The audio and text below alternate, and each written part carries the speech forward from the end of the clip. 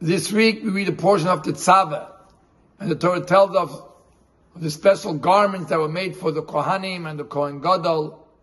And then the Torah tells us how we are to make the inauguration of the Mishkan. And then Torah tells us about the daily sacrifices. And we find something very interesting.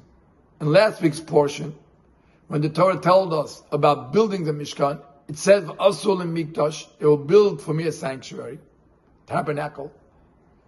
V'shachanti b'socham, and I will rest in it."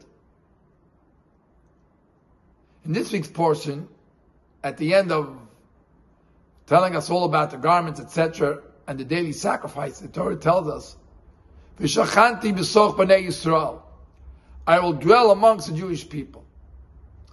So when we built it, we built a home for God to rest in. In this week, Torah tells us it goes beyond that.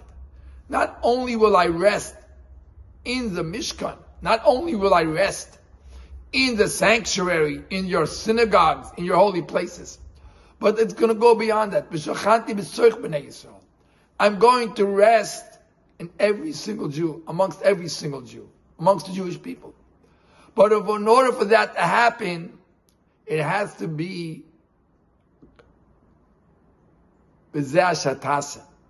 every single day we have to bring a daily sacrifice. Which means to build a synagogue, to build a holy place for God, a home for God, it's beautiful. And God perhaps will rest there. But if you want God to rest amongst you, if you want God to be with us wherever we go, for that we can't only build a home for God. For that we can't only build a synagogue. For that we have to go to synagogue. For that we have to do daily mitzvahs. For that we have to go even to the extent of a daily sacrifice. It's only after Torah tells of the daily sacrifice that were brought in the Beis Hamikdash, in the Mishkan, that it says, "V'shachanti b'soch b'nei Yisrael." Building it is great. Having a beautiful synagogue is beautiful. But if you want me to rest in you, wherever you are, for that it needs to have daily sacrifice. It has to be the daily avodah, the service of the Jewish people every single day.